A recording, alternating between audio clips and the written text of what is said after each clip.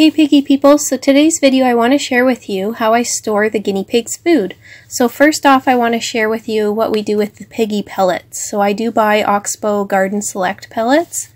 So here I have an 8-pound bag and a 4-pound bag. I have a container that I use that I got off of Amazon that holds 12.5 pounds. So these two bags fit in there perfectly. I get the bags from Zoey and Lilo's Toy Box, which is an online store here in Canada. So it's very quick to ship, or you can find them easily in store. If you can't, you can just ask any retailer that carries Oxbow to order it in for you, and it never seems to be a problem. So as you can see, fills up my container perfect, and it's an airtight sealing container made for pet food. And as I said, I found it on Amazon and it works great. And I use my little measuring scoop to scoop out the pellets for the pigs. And I use the Rosewood Double Dish Naturals ceramic dishes. So next let's share about the vegetables. So here is radicchio. It is a type of lettuce. I prefer to use this over red or green leaf lettuce.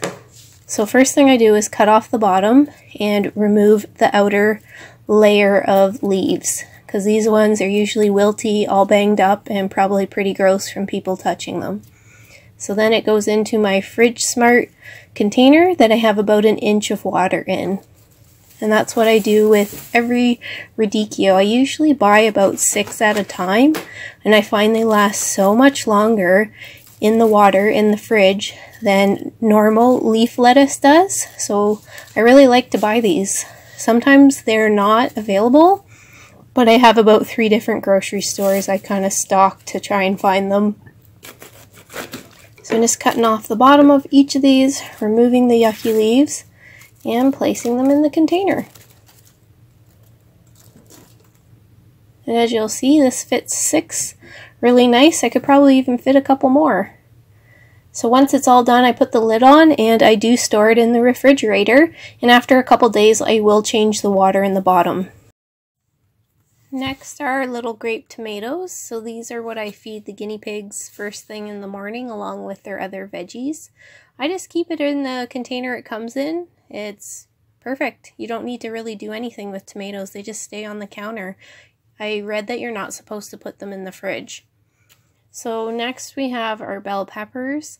I just keep these right in the fridge door. You can put them in the little drawer down below that's like the crisper, but I find they stay just as well just hanging out in the doorway of the fridge. So we get all different colors of peppers. I usually try to just pick whichever color looks the nicest so that it will hopefully last the longest. I usually get enough peppers to last a week. Anything beyond that, and I find they kind of start to get gross. The last thing is our hay. So I purchase huge 50-pound boxes of hay from Oxbow. I get a Timothy and an orchard grass. I always have both of those open in the pig room. So I keep the hay directly in the box it comes in. I just have it all the way open and have the bag completely open so that there's lots of ventilation. So the most important thing for hay is keeping it in a cool, dry place. So I keep it right in the pig room and it's easy access, and I use it up probably within a couple months, the 2 boxes. So thanks for watching, guys. You can leave your comments down below and let me know, how do you store your stuff? If you like watching guinea pig videos, learning how to care for us, seeing product hauls or reviews, or really anything else guinea pig, please subscribe and make sure you hit that notification bell so you never miss a video.